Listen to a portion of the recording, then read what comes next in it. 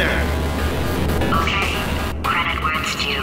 For a little idiot built specifically to come up with stupid, unworkable plans, that was a pretty well-laid trap. You've probably figured it out by now, but I don't need you anymore. I found 2 little robots back here, built specifically for testing. Oh no, he found the Cooperative Testing Initiative. It's something I came up with to phase out human testing just before you escaped. It wasn't anything personal, just, you know, you did kill me, there's fair.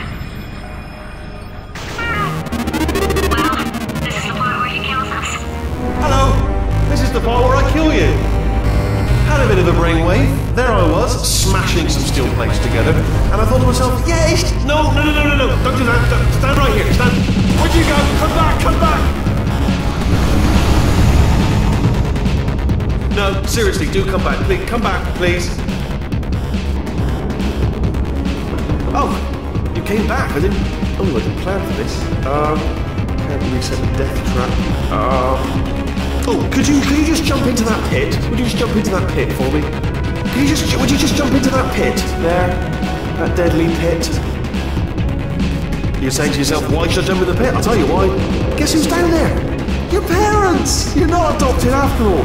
It's your natural parents down there in the pit. Should have mentioned it before, but I didn't. So jump on down and reunite with Mummy and Dad. Oh, I'll tell you what's also down there. Your parents. And there's also an escape elevator down there. Funny, I should have mentioned before, but so down. So pop down, jump down, you got your folks down there, and an escape elevator. And what else is down there? Tell you what, it's only a new jumpsuit. A very trendy designer, jumped from France, down there, which is at least exactly your size. And if it's a bit baggy, we've got a tailor down there as well who can take it in for you. What's this? A lovely handbag?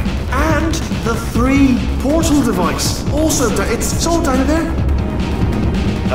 You've got a yacht and boys. Loads of boys, fellas, hunky guys down there, possibly even a boyfriend. Who's to say? Not sure at this stage. But a lot of good-looking fellas down there. And a boy band as well.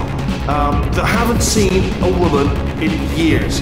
And they're not picky at all. They don't care if you've got a bit of brain damage, if you've been running around, if you've been sweating. And a farm, a pony farm, and just jump down, would you? You really do have brain damage, don't you? I can't believe you came back. Oh, wow, good. I didn't think that was going to work.